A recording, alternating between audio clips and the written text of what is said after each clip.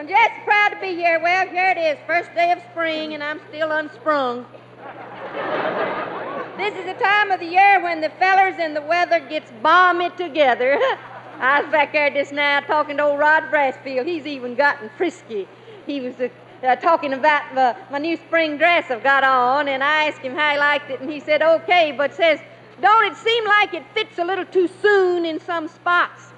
I says, why, Rodley, what are you talking about? The lady that sold me this said that it was a perfect fit. He said, I'll go one better. It's a perfect convulsion.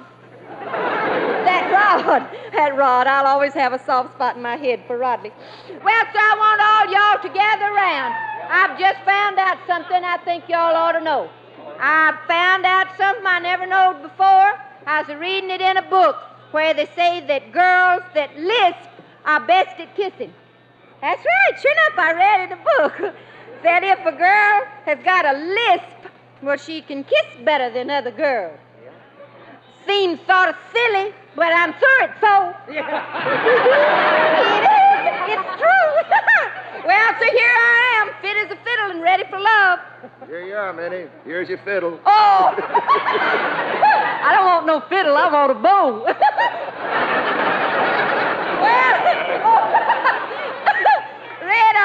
Red Foley, are you ready to help me with some questions from a question and answer column in the Grinder Switch Gazette? I sure am, Minnie. Here's the first one. It says, Dear Minnie Pearl, my boyfriend just confessed to me that he's not true to me. He said that last week he kissed 3 other girls, and this week he's kissed 5 other girls. Should I forgive him because he was honest and confessed to me, and it's signed Frantic? Dear Fanny, that guy wasn't confessing, he was bragging. Next question.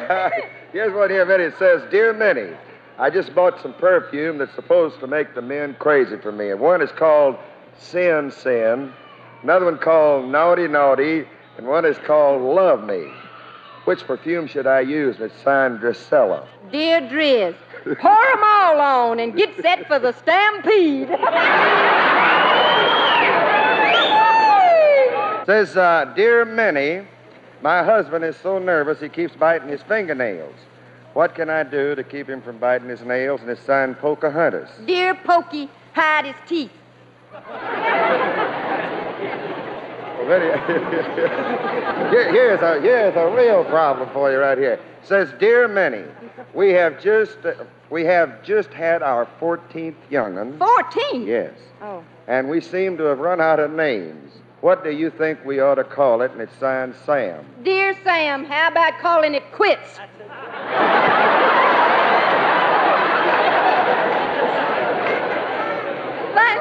Thanks for helping me out, Redley. And now with the news of Grinder Switch, I'm happy to report that Chief Jones finally got rid of that awful noise that was coming from the back of his car. His wife lost her voice. He said she's got laryngitis so bad she can't drive above a whisper.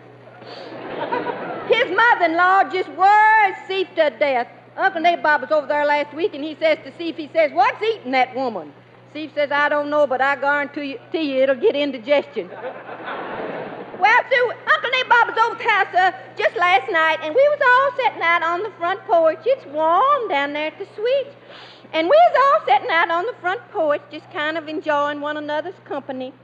And Uncle Nabob got to talking about the high cost of living. He said, I'll tell you right now, it's just plumb scandalous how high everything is. He says, why, even right now, it's awful the price you have to pay for the necessities of life. And then sometimes it ain't fit to drink.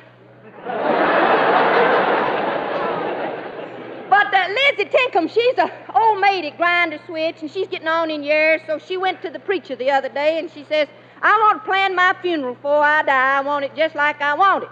So the parson, he says to her, he says, well, how do you want the funeral did? She says, well, now, I want the such and such a hymn, and I want everything handled such and such a way, and I want one thing.